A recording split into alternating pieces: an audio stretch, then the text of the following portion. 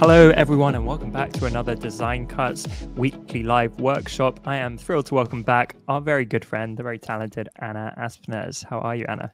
I am excellent. Thanks for having me. Anna, what are you going to be sharing today? I am going to be showing you 3 different ways that you can make a scrapbooking card using digital designs in Photoshop. So it's actually based on a real life card I did for my mum earlier this month when it was her birthday. Oh, beautiful. What a nice gift. Okay, well, welcome everybody. I just first of all wanted to just kind of show you some of the products that we're going to be using in this session. So I've put together this bundle for you where we're going to be using this Art Play palette Behold, which includes multiple digital papers and elements that you can kind of mix and match to coordinate to create your own cards or your layouts or compositions. We've got these fun frames that we're going to use to personalize our card with these photos that I actually picked out. This is my mom and me when I was a little girl. And then these artsy transfers. So these are layered embellishments, so layered files. They're very similar to these transfers and overlays that are found in the Art Play palette. These are delivered in PNG format, whereas the artsy transfers, they are actually delivered in PSD format so that when you take them into Photoshop, then you have the option to customize. And then a couple of brush sets that we're also going to use, this faded travel word art and some postmarks. So that is the collection we're going to be working with. And then I'm going to create 3 different types of card. We have this version here where we use elements as our focal point. And then we have a blended photo as our focal point. And then we have the actual version that I ended up sending to my mom. And this one includes just a framed image. And then, of course, we would be remiss not to mention the inside of the card, which also gets, as Tom said, some bespoke treatment. Question, Anna, how old are you in this photo? I don't know, about 10 months, maybe 11 months. I have no idea. Okay. you look eerily similar. Like, so I guess so. The hair is very similar. Yeah. Well, even like facially, you can tell it's you. I look like some weird alien. You can't really tell it's me when I'm a baby, but yeah, I'm seeing the Anna coming through. Yeah, that's me. Okay, so in order to begin any kind of digital project, we have to establish a foundation. And so when I'm creating a card, what I'm going to do is I'm going to decide basically the dimensions of my card. Typically, I like to create a card at 5x7. It might be 4x6, 8x10, whatever you choose to do. But remember, you're going to have to fold that card over. So when you create your new layout, you go to File, New, and you go to your width. You want your width to be double the dimensions of your card. So in my case, if I'm doing a 5x7 card, I want the width to be double that. So it's going to be 10 inches. And then I want the height to be the 7, of course, because we're not going to be folding it over in that direction. Always choose your resolution as 300 pixels per inch, because that's going to ensure great print quality. And then I'm going to go ahead and create that layout. So slightly different from the digital scrapbooking layouts that I create, which are 12x12. You want to make sure that you have your rulers visible. And to do that, you're going to go to View and ensure you have the rulers option checked. And then by clicking into those rulers and dragging inward, we can actually bring a kind of a line into the center of our canvas. And this kind of shows where the card will be folded. So the next part of this is to create our design area. And I like to kind of create a template for this. And so I'm going to select the rectangular marquee tool from the tools panel and kind of drag and just create a selection on the right-hand side of our template and go to Edit, Fill. Now make sure you have a new layer created in your Layers panel and ensure that Preserve Transparency box is unchecked. For your contents, I like to just choose gray, but you could really choose any color that you like. And all that does is it creates a nice template that we can clip our digital products to. And then if you notice on my example card here, I've also created this custom little logo where I've added made by, it could be homemade, created by, and then I've added in my name. And so you can simply add that by, again, creating a center sort of demarcation, maybe bringing it down and sort of arranging that type there. So with the type tool selected, maybe you're going to add in created. I clearly can't type. So yeah, I can do all sorts of things, but typing is not one of them. So you can kind of set that up there. You could also actually handwrite something and scan it and bring it into the back of the card there. So I think I just added the created by, and then you can add in Anna. I use just a script font that allows you to kind of give it that handwritten look without it actually being handwritten. So there's another different version that I could have gone with.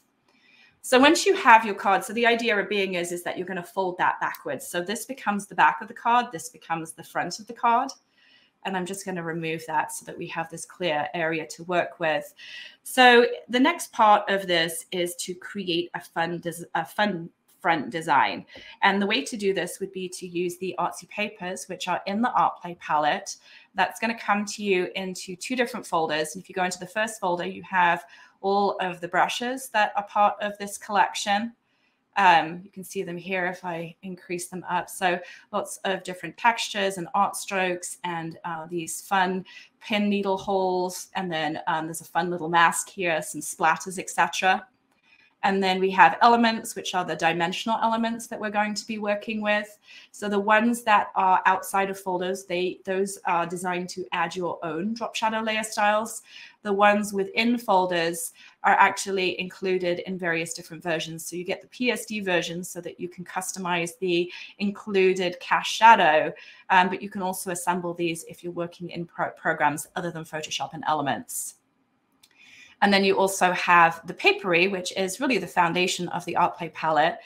You get usually at least 4 of these artsy papers, which are pre-designed canvases on which you can actually add your photos and your words to create these timeless keepsakes.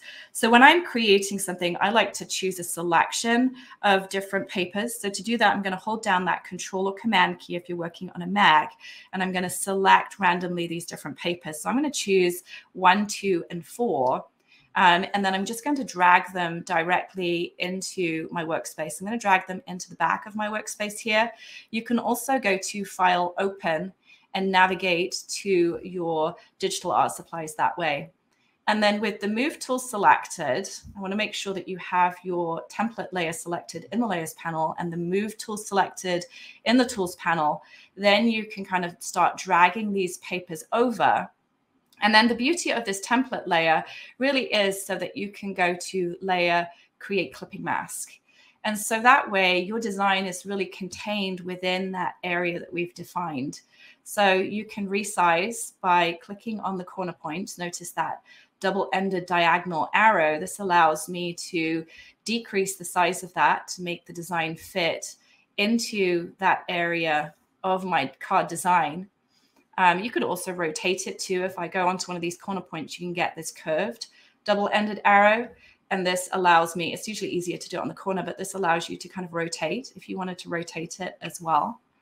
But I typically like to just try a few different options. And then that way I can kind of get a feel with, you know, what is really going to work for me and what's going to work for my card design. So you can move it across like this.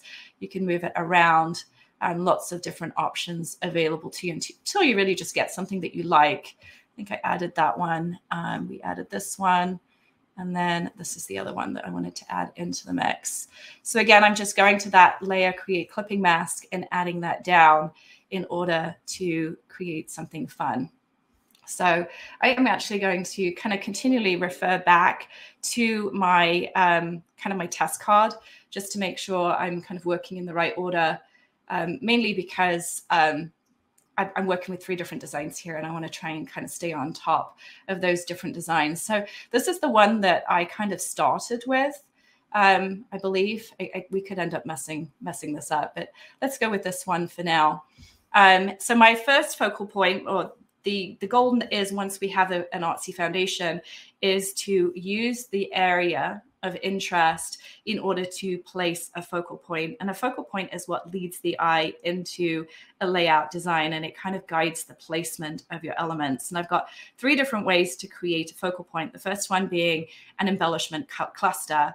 So if I go into my elements, which we kind of took a peek at, and I select some of the words, so I have this really cool balloon element here, which I'm going to drag into my workspace. I'm going to use the PSD file because this is a layered file. It includes the shadow and the actual element itself. So I'm going to select those two layers by holding down the shift button on my keyboard.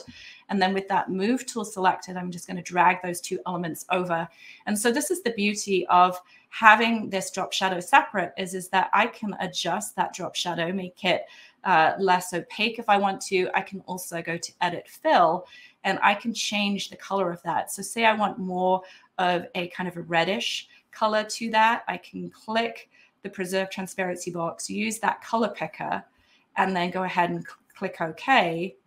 And then it's going to change that to more of a brown color. You can also change the blending mode too. So you could go with a color burn blending mode or even a linear burn, which is also good.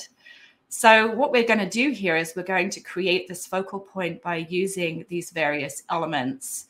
So I wanted to bring in this word element as well. Now, if I drag this directly onto my canvas, you can see that it combines the drop shadow with the actual element. So that is the benefit of having those two elements separately, and having the PSD file is that I have no way of editing that drop shadow unless I go to perhaps levels. But of course, then I'm going to be adjusting also the element as well as the drop shadow. So just kind of be mindful of that. So I'm placing that there. And then maybe we'll go and we'll get a couple of these elements that do not have drop shadows. The idea here is to add your own drop shadows. And this can be done fairly simply by selecting the element and going to layer style drop shadow. And if I pull this across, you can see you can change the color, you can change the blending mode, you can change the opacity. Maybe you want to bring the opacity down to about 50. Change the angle. I like 120 angle. And then the distance, obviously, the greater the distance, the greater the shadow, and the greater the size, the greater the shadow also. And then you can, once you have that how you want it, you can click on the next. Oops, my pen just kind of took off there. Select the next element in the layers panel and go to layer style, and drop shadow. And it will actually default to your previous drop shadow. So if you like the drop shadow that you added previously, you can go ahead and you can add that. Maybe consider reordering the layers so that the flatter elements are sort of below the more dimensional ones. And that creates quite a nice focal point. So essentially what we're doing is we're taking multiple elements, we're bringing them together to create a cluster that provides visual interest to the card design. So maybe move this over here so we have a bit more visual. You could also at this point go in and add in some embellishment down the bottom here. So if I wanted to go to those brush sets that I was talking about, you have a couple of options. You can just drag these elements into your workspace and just add them in the background like this. You can go ahead and recolor them by going to edit, fill. Let's go with the same brown color. And then you could play around with the blending modes. So you can change the color of that. So that's kind of fun with the white in the background there. Soft light is pretty fun, but you can't see it very well. So you can kind of play around with the levels. You can duplicate that layer. So lots of different ways you can bring in that visual interest. You can also go ahead and use the ABR file that's included with these brush sets. And if I drag that into my workspace and drag it over, and I don't have my panel open. So first of all, make sure you have your panel open, go to Windows and then Window Brushes so that this brushes panel is open, and then go back and repeat that option or action. Then you can see that the postmark actually appears. And that's funny, actually. It even added the postmark brush set, even though the panel wasn't open. So I never knew you could actually do that. So that's kind of an interesting. But this is the way you would add the brushes. You select the paintbrush tool from the tools panel, and then you create a new layer. You always want to create a new layer when you're adding brushwork. And then maybe we'll go with more of a gray instead of, or even a brown. So notice how this color picker gives you the option to either sample from your layout, or you can just click around and get the right color. and then you can stamp on there like that. And that's also going to add some visual interest to any of the white areas in your design. So that's design number 1. Do you have any questions, Tom? I try and go on mute, by the way, to preserve the audio quality, and sometimes I forget to unmute. But yeah, I think this is fantastic. We had a comment about how your resources work just as well in Affinity, which is great because I think we have a lot of Affinity users in our community. But yeah, you can actually bring them into Procreate too. I've used them in Procreate as well. So yeah. Okay, cool. Then in that case, we're going to move on to our next one. So I'm just going to go ahead and just group this, and we'll duplicate this layer. And so basically what I'm starting off with here is, yeah, so we're going to start off with the second design. So I'm back to my template again. And then this time I'm going to, and I don't remember what I did last time. So we're just we're going to wing it again here. So we're going to go to layer, create clipping mask. Did I use this one last time? I forget now. Maybe I did. Let's go with a different one. I'm totally not going with the actual prescripted, but this will work. Rules are made to be broken. Exactly. We're just going to wing it here. So this is our second design. The idea here is to use a transfer to blend our photo into our background design. So I have a couple of transfers that I kind of identified as being perhaps contenders for our clipping mask. And I'm going to go into the transfers and overlays. And they are overlay number 1, which is, I believe, this one here. So you can see when you're looking